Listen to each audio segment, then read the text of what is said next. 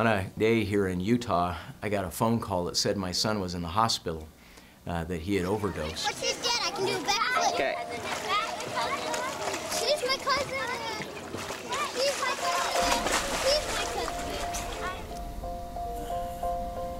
cousin. So Seth had overdosed and was lying immobile for 9 hours between his bed and the wall.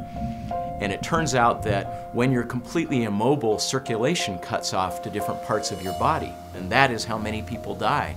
And that's what almost killed Seth.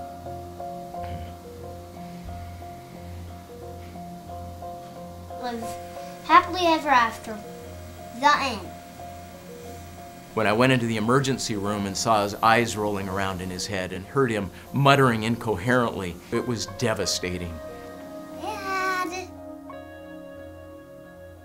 I tried to hold Seth's hands, but felt so angry and so hopeless and so terrified that at times I'd have to walk out of the room, but then would come back in, just thinking that perhaps proximity would help me protect him from death. We were floored, we were flattened, we just had absolutely no idea how to deal with this. From the beginning, he loved to fish growing up. We spent a lot of time out on streams and lakes.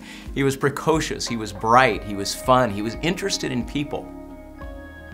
We just worried about his future, where he wanted to change, but he didn't know how to in those moments.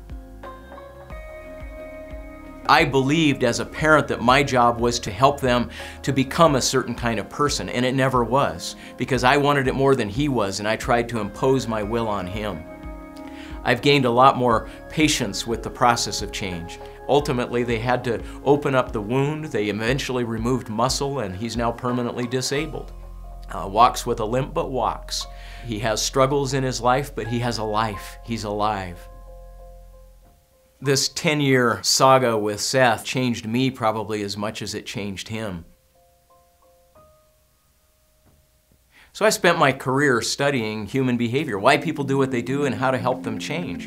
And at first I think I was a little arrogant about this. When Seth started struggling, I thought, you know what? I've got access to the smartest people in the world who know how to lick something like this.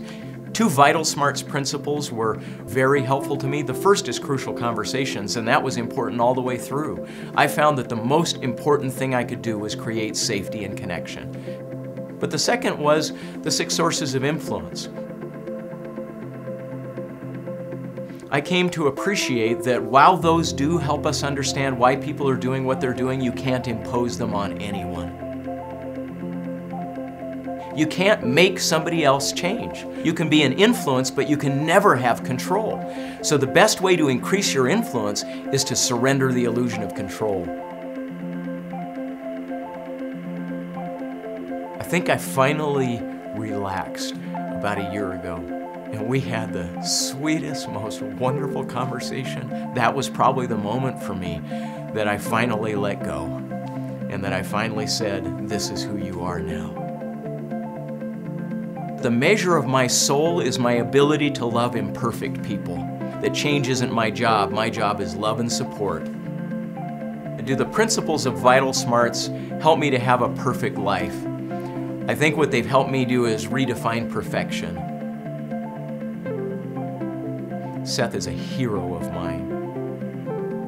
He is one of the most compassionate, empathic people in the world.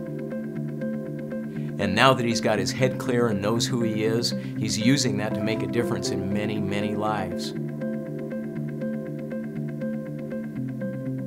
I love my son.